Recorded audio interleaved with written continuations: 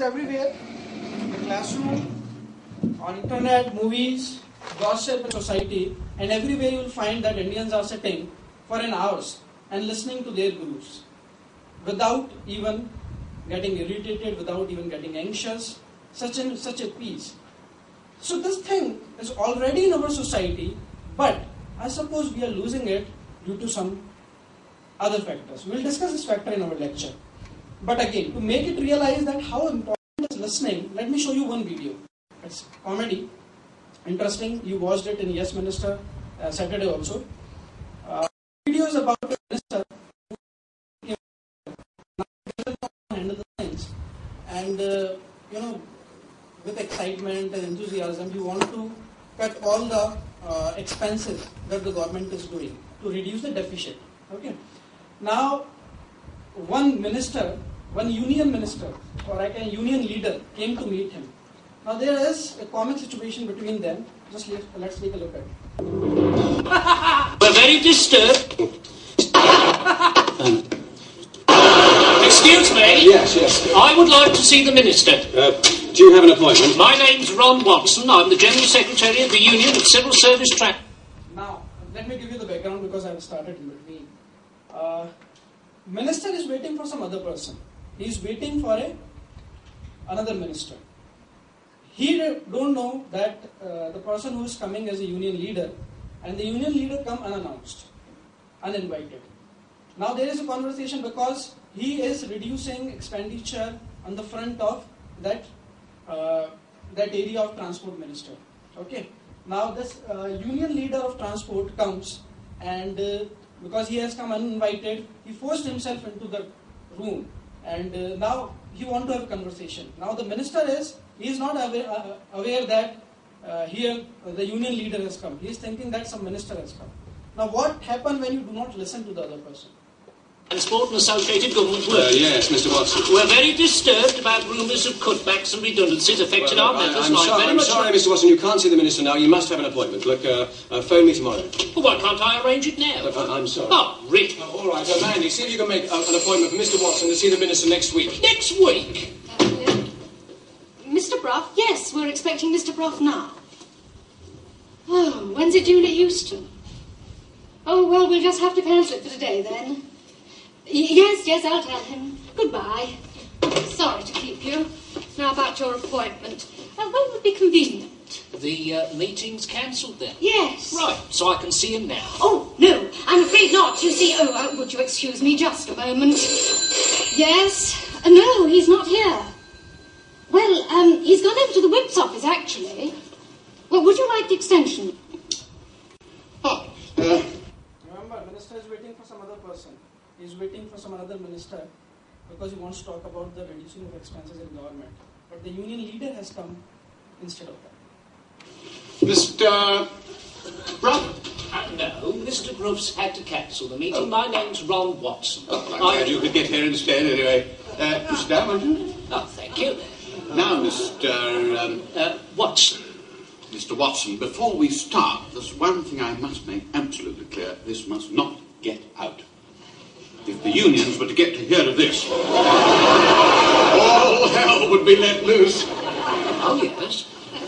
Of course, there'll be redundancies. You simply can't slim down a giant bureaucracy like this without getting rid of people. Ultimately, a lot of people. Won't you be holding discussions with the unions first? We'll go through the charade of discussions. But you know what trade unionists are like. Thick as two short planks and bloody-minded. All of them? Pretty well. Good Lord, you should know. All they're interested in is poaching each other's members and getting themselves on the telly. And they can't keep their big mouths shut. What about drivers and transport service staff? First to go. Good Lord. We waste a fortune on cars and drivers, and they're all on the fiddle. Because, as I was trying to explain, I'm not Mr. Bruff's deputy. I'm the General Secretary of the Union of Civil Service Transport and Associated Government Workers. Redundancies for my members. Well, I didn't... All I meant... Oh, God.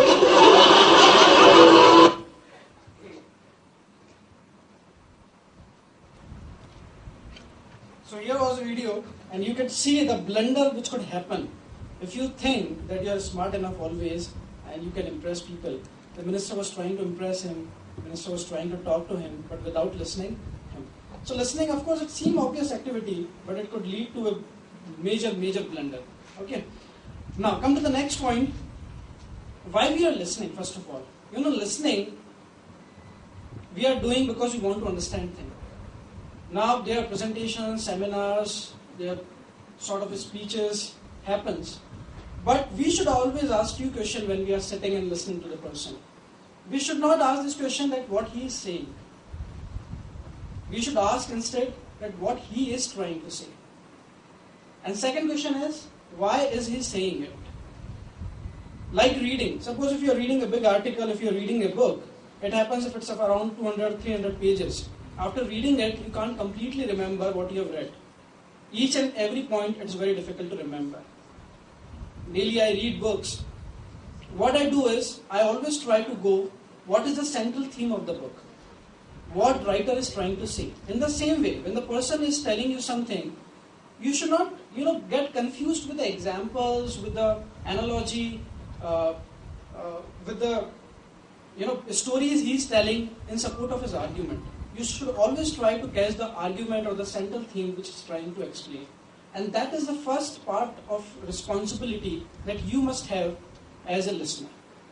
If you are not catching that central theme, you are missing something. It happens most of the time in class also when I'm giving lecture or when another teacher is giving. After completing this lecture, when we asked to a student, they could give the examples, they could give the facts which the teacher has quoted, but they could not tell the central idea. So keep in mind, when you are listening, always try to go to the central theme and always try to find out what the person is trying to say, not what the person is saying. And second is, why is he saying it? Is the important occasion has arrived? Or the theme has become so important? As I told you in the beginning, that listening. Why I'm talking about listening? So always try to think, why this presentation, why this lecture, why this speech today? What has come up? What is so urgent has come up that he is giving this speech today? Okay, let's move on.